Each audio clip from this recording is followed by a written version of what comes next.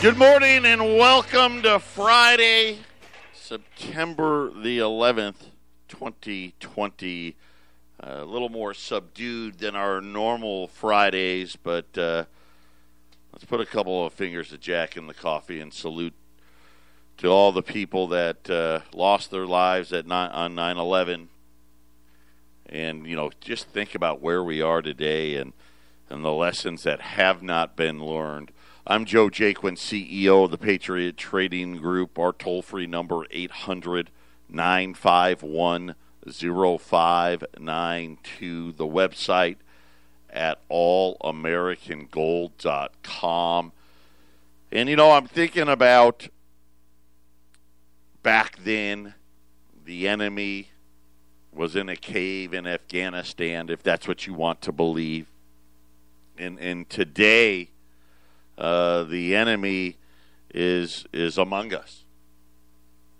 And talking about the rioting, the looting, the anarchy, the complete lack of God in our lives anymore. And the list just goes on and on and on. Yesterday was the restart of football. The Chiefs and the Texans played. 16,000 people were allowed to attend the game.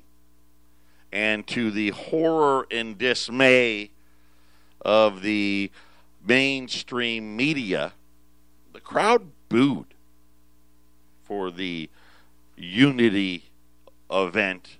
The players locking arm in arm and having a message on the Jumbotron and these things. And I'll say this. I support what it was that I believe the fans were booing about, because this isn't about coming together. This isn't about a few bad actors on police departments. It's not what this is about. Now, I know the players may want to think that that's what it's about, but listen, what it's really about is anarchists are controlling our cities, and the rioting and the looting and the lawlessness. And the fact of the matter is the vast, vast, vast, vast majority of Americans want law and order, period. And when we sit here, can we be better? Absolutely.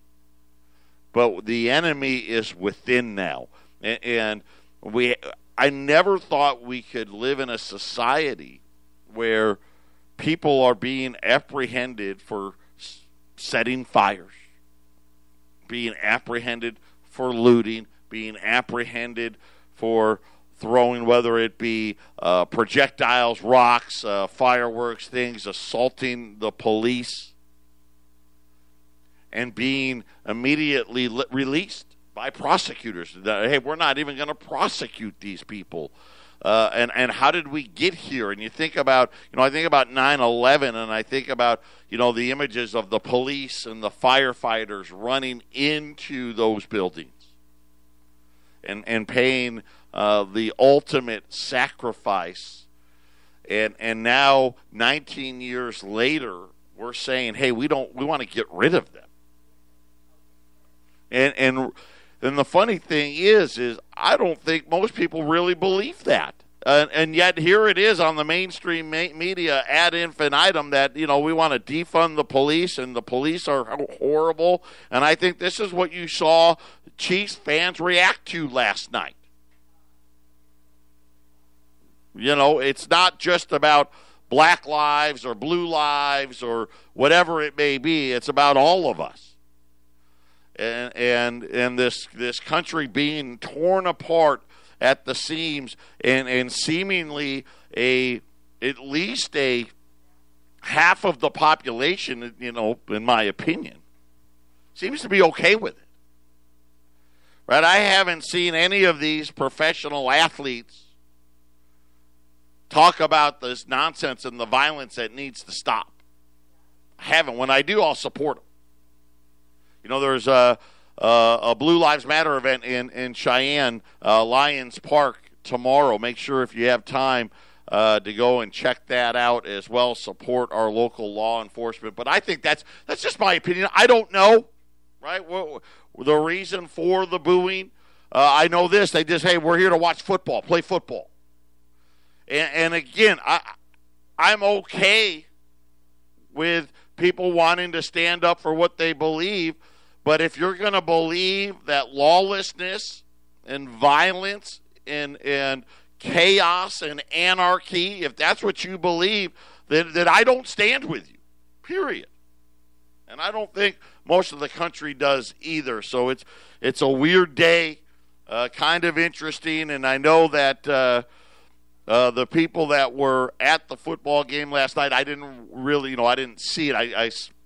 I've read about it today, and I actually saw someone posted, and I heard the booing and whatnot, and that was not the reaction that people were going for. But this is the reality. The realities are this whole thing's been hijacked. And now we have, I don't know. Is it a sign, right? We got the COVID thing, these fires all along the West Coast. I mean, California, Oregon. I mean, it's incredible, burning out of control, the rioting, the loot. I mean, is this a sign or what? I don't know. I don't want it to be. Starting to feel that way, though, isn't it? It truly, truly is. And I don't have the answers. I wish I did. I wish I could tell you, hey, if we just did this and that and the other, everything would be okay again. They've got their hooks in us. The enemy is within. We need to recognize it. We need to fight it, and we need to win. Patriot Radio News Hour. We'll be back right after the break. 800-951-0592. And, as we watch all of this play out and how all of this ends, I don't know. We're drawing closer to the election, the weirdest election that I can remember. Obviously, with the COVID thing, there's been no debates. I mean, we're less than 60 days away. And, you're used to having the rallies and all of these things, and we really don't have any of that, right? We have the president doing some, Joe Biden, I think rightfully so for the Democrats, right? Keep a low profile. You don't see much of him, only talk on the teleprompter, things of that nature. And it really is something where I don't think it matters. Trump win, Biden win, it doesn't matter. I think we're going to see more violence. We're going to see more demonstrations. And again, these things get hijacked. I liken it to, when Ron Paul was making a move to get the nomination. And of course, they made sure that didn't happen. And, kind of same thing the Democrats did to Bernie. But they remember the Tea Party? I remember when the Tea Party when we first started to gain traction. I mean, that was a Ron Paul movement. And then somehow the media hijacked it and turned it into something totally, totally different. And I feel this is the same thing that's happening today. This started out as a police brutality issue and has now been hijacked and somehow, and especially in the democratically run cities, somehow they're saying, hey, we're just not going to prosecute. It's an open door. Everyone gets out. No one gets charges pressed against them, and they just go out to commit the same, atrocities over and over and over and keep the violence going. And I just look at it, listen, just from a financial perspective, it's devastating for a community. It's very hard to have a comeback in these areas when you have the type of looting and destruction that you see. Businesses shy away. I told you, what was it, a few weeks ago, if your building gets burnt, chances are the insurance you think you have isn't good enough You know, a lot of insurance policies, they only allow for X amount of dollars for removal. In other words, hey, it got destroyed by fire, or whatever it may be, the building's a loss. I need to knock down what's left, and I've got to get the rubble out of there before we can rebuild it, if that's what they wanted to do. Well, what they're finding out is what it cost to remove the debris, the rubble, is about 4 times the amount that the insurance company's willing to give them. You know, and then you sit there and say, well, why didn't it get removed? What happened? You know, and this is what happened. They had insurance, but the insurance wasn't enough, so they just left it. And you think about this thing spreading to city after city after city after city, and eventually people have, you know, we got to stand up, and we've got to have people prosecuted. People have to go to jail. I mean, it's just that simple. Law and order. Without law and order, you know, what do you have? And I think this is really what we're fighting. I don't know how we stop it now. How do you put the genie back in the bottle? You know, Ron Paul, and I think really if you go back, like even to 2010, he was talking about revolution. And he was warning us about this underbelly, if you will, of society in America. And you think about who these people are.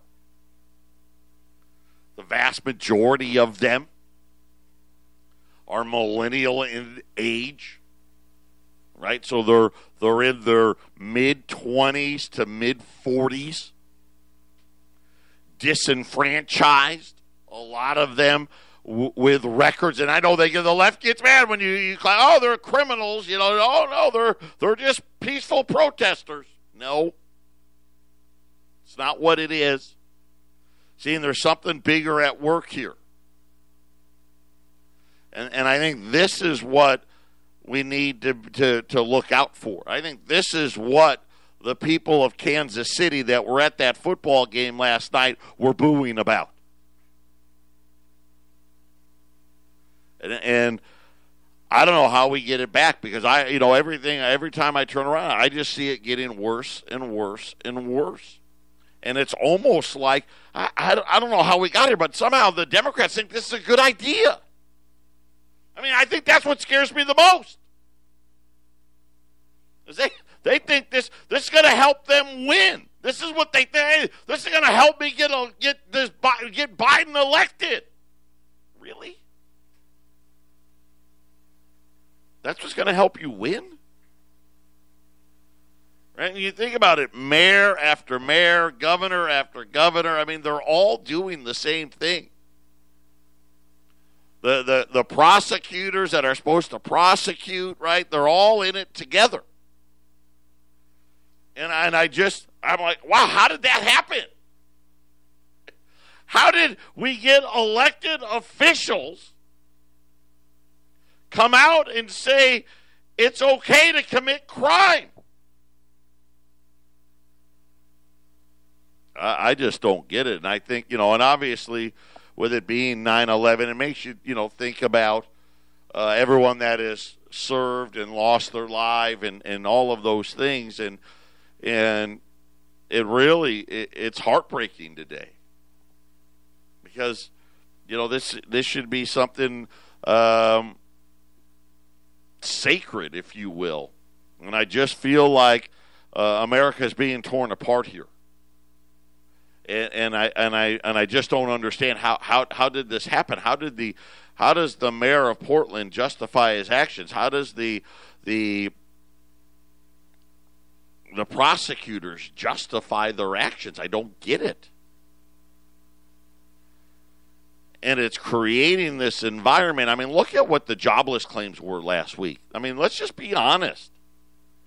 Even the watered-down revision government number that tried to make it look better, 884,000 people file for unemployment claims for the first time. 29.6 million people have filed repeatedly. Oh, by the way, the states like Arizona that were first on the extra $300, our money's out. Yeah. So the government wants to make sure everyone gets a little bit. So the first states, I think us, Montana, and I think there's one other. I think this was it for us as far as the extra $300. What do those people do? I don't know. And we sit here and we're talking about people not wanting to stop violence. Dude, if you can stop the violence, people can get back to work. Right? I mean, pretty simple. I mean, I think about the fact of the matter is all of these cities, right, in these states, they're saying how broke they are. Hey, we need money. We need a bailout. And they sit there and you got the Democrats talking about we want $3 trillion. Well, maybe if we had the violence and the rioting come to an end, maybe you'd need less money. I don't know. Call me crazy. I don't know. Just weird day. Just a weird day. Weird things going through my mind and thinking about where we're heading, what's going to be the next step, how's this end? I mean, you know, I firmly believe that Donald Trump's going to win the election, and these people are going to go crazy. I mean, I just think that's what's going to happen. I think what we're seeing, whether it be in Portland or whether it's Seattle or Chicago or Rochester, you pick a city, that's just the beginning. And these people come out, and I've been self-educating myself. I don't know if you've seen lately the latest tactics now, where people will be at a restaurant eating a meal, and all of a sudden here comes a gang, for lack of a better term, right? And they just start destroying stuff, knocking all the food off, flipping over tables and chairs, yelling at people, right? And what I'm being told is that they're doing this because subconsciously you're racist and we need to wake you up, and that's what this is all about. Are you kidding me? Right? And this is playing out all over the place. What do you think the natural reaction of people is going to be? Pretty simple. Hey, I'm not going out. Not going out. Right? And then, of course, the only people they hurt are the businesses. And we allow this to happen over and over and over, day after day, night after night. I don't get it. It's dangerous. These people are emboldened. I think it's spreading and growing. And really, when you think about it, we've got this whole generation now. You know, it used to always be, hey, you lived better than your parents. And in America, that was true for a lot of generations. I would say the Gen Xers, my generation, maybe not. Maybe, you know, kind of, sort of, maybe. Some yes, some no. All the generations after Gen X, it's the opposite. It's the opposite, right? The economic opportunities aren't available that used to be. And, of course, you know, you look at just how much things cost. Yesterday we were talking about FDIC. And got one of our great listeners, Greg, in the Midwest, sent me this email. You know, the FDIC, when it first started, was $2,500. That was how much the insurance was when they first reopened the banks and tried to get people to put their money back into these banks. $2,500. That was all that was needed. You know, when you think about that, was less than 100 years ago. Now it's $250,000, and everybody out there will tell you that's not that much money. And They raised it, believe it or not, it was at the moment it was $100,000. They raised it to $250,000 right during the financial crisis because they had everybody all worried, right? They can raise it to whatever number they want, right? We can raise it to $500,000. Heck, why not $1 million? Doesn't matter. If you don't have the money to pay for it, what does it matter? And I'm sitting there and I'm watching, all of these different facets, from the lawlessness to the COVID to the fires to the joblessness to people not paying, and I'm thinking about all the moratoriums, from student debt, you don't have to pay it, rent, you don't have to pay it, commercial real estate, you don't have to pay this, you don't have to pay, and without consequence yet.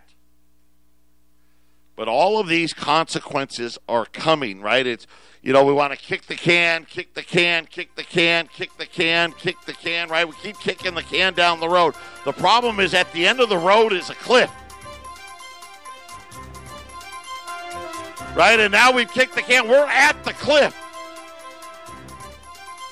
Patriot Radio News Hour. Those that got the gold, you don't have to fall off the cliff. 800-951-0592. Got a pretty flat market today. Yesterday, we saw gold and silver rallying after the markets closed. Wall Street stumbled and lost all the gains that it had the day before. Right now, depending on where you look, gold's either flat or down 7, but it's right at that 1950 level. Silver right at $27 this morning, and the Dow is mixed. The Nasdaq's down 60 points. The Dow's up 130 points. But we'll see. This is one of those things where I think for a lot of people now, they're like, okay, what is the recovery? And they want to put a letter on it. We got this fascination with the letter. Is it, a V or a W? The latest is the K, right? And the K is, hey, the uber rich, it's done good, right? So you think about the letter K there, the one going up, right? That's the wealthy. The one going down, that's pretty much Main Street.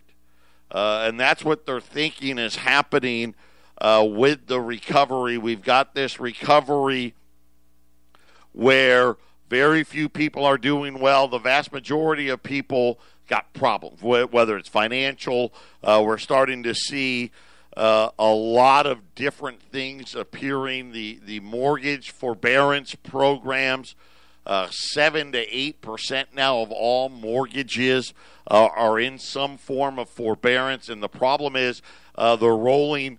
Every month it rolls, okay, now you're 60 days late. Now you're 90 days late. And really, once you get to that 90 days, there's no coming back from it. Really, and I shouldn't say there's no coming. It's very unlikely. And now the jobless claims numbers have stalled. When we're sitting here and we're thinking about the people filing continuing claims starting to rise again. That's not what we wanted to see.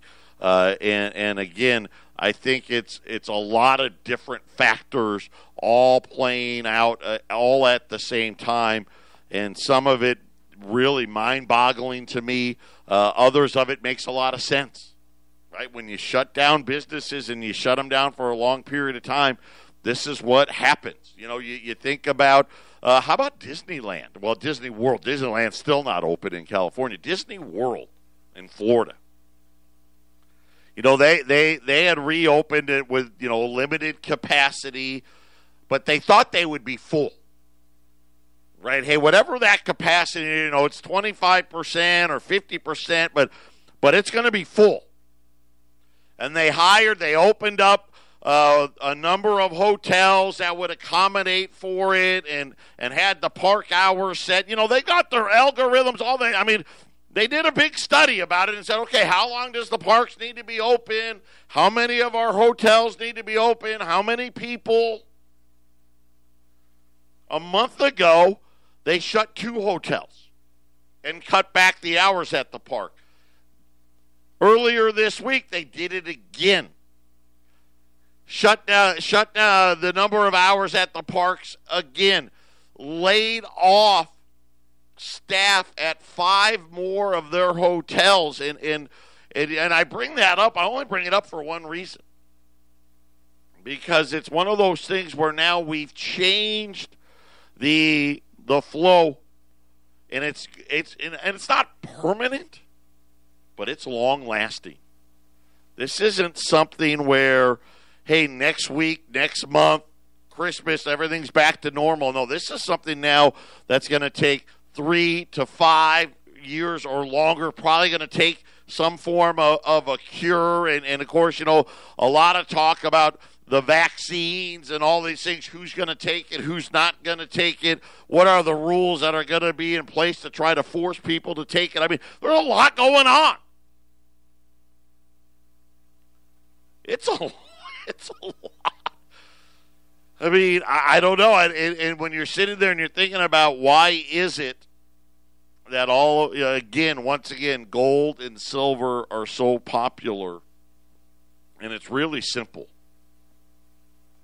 Because it's the one thing, it's the only thing, right, that really is a true store of value. Think about where the money we work so hard for.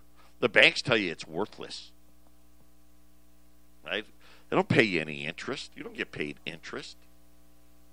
You don't even get paid interest, and the money's not even yours anymore. Think about it. It used to be when you put your money in the bank, and I know people hate to hear it, but it's just the truth. A matter of fact, it's been banking law for several hundred years before we were even a country, just for people out there that want to know. When you deposit money into the bank, you don't own the money any longer. Because the banks loan it out. See, and the banks can't loan out money that isn't theirs. Right? There's laws against that. You can't loan out somebody else's money. So the banks own it, but in return for you putting your money there, the banks used to pay you interest. Hey, because you know what? We're going to take that money that you deposited, and we're going to lend it to somebody else. And we're going to get interest on that. And because we're nice guys, we'll give you some too. Of course, that's gone. And it's been gone. How long has it been now? Really? When's the last time we really got interest on your bank account? 12 years? 15 years? Something like that? I mean, it's been a long time. And doesn't look like it's coming back anytime soon. Look at our debt auctions. The amount of debt that we've borrowed and what we're paying for it. It doesn't even keep up with inflation. You're actually losing money. You're buying a 10-year note from the U.S. government, you're losing money when you adjust it for inflation. And it just tells you, what does that tell you about the value of the money that you're lending? And it's very simple. I mean, you don't need to have some degree in economics to understand this. It's not worth anything.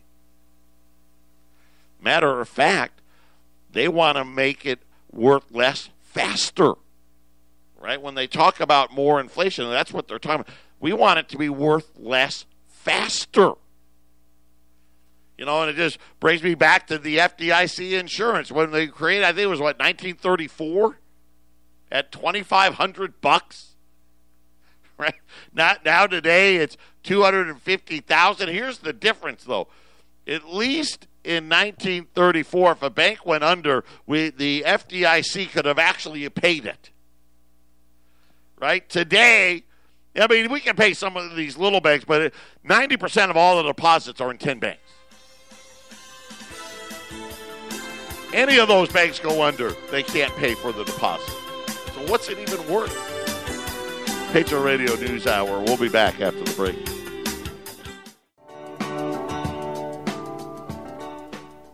Eight 800-951-0592, Patriot Radio News Hour. Today I've got one item. So yesterday we had We had Silver Eagles yesterday. We had St. Gaudens yesterday.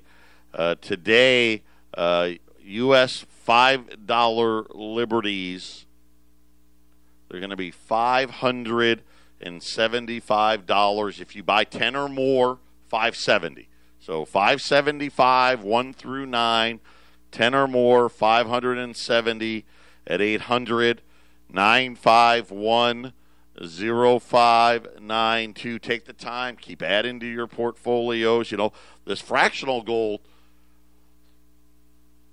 more and more now, I'm like, yeah, it makes sense. You got to have it. When we build portfolios now, used to be, we'd put some silver in there, and most of it would be $20 gold pieces, right? Something closest to spot as possible. But, you're starting to look out there at all these different scenarios, and having some fractional gold in your portfolio is almost it's vital. You got to have it now. I mean, you just do. You don't feel comfortable without it, right? Yeah, I mean, you still want to have the bulk of your holdings, at least in my opinion, in $20 gold. But silver, I mean, the premiums are sky high on silver. Fractional gold is just a must now. And these are things, a $5 gold piece could be something like a generator, right? Maybe it's a tractor or a used pickup truck, things of that nature that you'd be using it for. 575, 1 through 9, 10 or more at 570 at 800-951-0592. And again, I think everyone's kind of watching, is the Dow going to hold it together or not today? The S&P has just gone negative along with the NASDAQ. The Dow was up about 95 points, and gold's just hanging out. Gold's just watching, waiting. And actually right now, gold's down about $3, $4 now. So as Wall Street's dropping, you're seeing some people taking some gold with it. 1945 on gold. Silver just below $27. Really interesting thing happening. And, I had our good friend James Morgan, a real estate expert up in Colorado.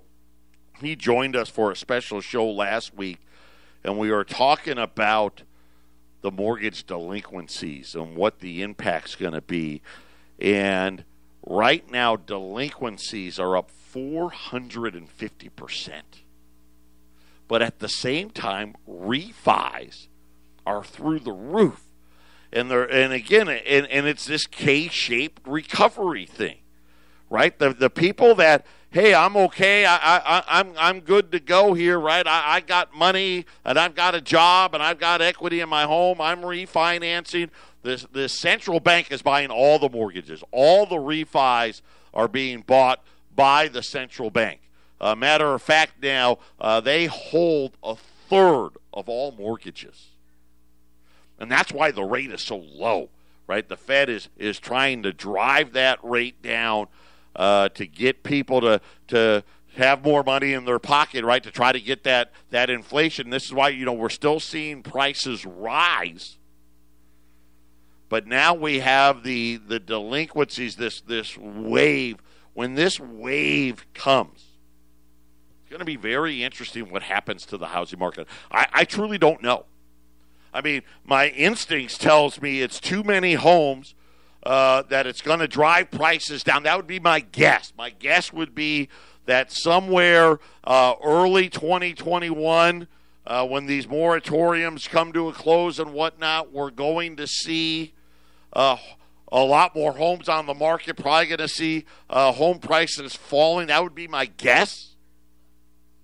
But it is very, very interesting between the haves and the have-nots. They're still saying there's about 18 million homes left that people have equity, they believe enough equity, and could actually refinance that haven't done it yet. But they're saying that refis accounted for over 70% of all the loans in homes. 70% of all loans done in the first half of this year were done through refi. So the housing market, this interesting dichotomy. Same thing with commercial real estate, right? And so there's a lot of things after the election that need to be decided. A lot of things after the election that need to be decided. But I'm sorry, phones are ringing, 800-951-0592, the $5 Liberties, 1 through 9 at $5.75, 10 or more at $5.70, at 800-951-0592. When we come back, final segment, we'll talk about some things that we've got upcoming. That we're getting ready to close out the week here. Remember, at the end of this month, we get our metals plans. So our metals plans here are going to be ending here in September. Delivery for the 1st of October. If you haven't joined up on that plan, call us. Get signed up today. Getting ready to end the third quarter. So shipments will go out that first week in October. So be ready for those for all you metals plan people. If you're one of those people that you want to roll over or whatnot, make those appointments now. Let us know what you want to do now. If you want to take delivery, maybe you want to wait till another quarter to build up your monies, give us a call ahead of time so we can get that taken care of. 800-951-0592. Patriot Radio News Hour, just a short week this week, obviously, with the holiday today being 9/11, the holiday of 9/11. I got the anniversary, not a holiday, of 9/11. Kind of a somber day. Just a lot of weird things happening in the country today. Not sure that we can unite on this one. Patriot Radio News Hour, final segment coming up. 800-951-0592. I will say this, for you, those of you on 1360, we're going to have a special 9/11 show that's going to follow this program. So right after this program, we're going to have a special 9/11 show.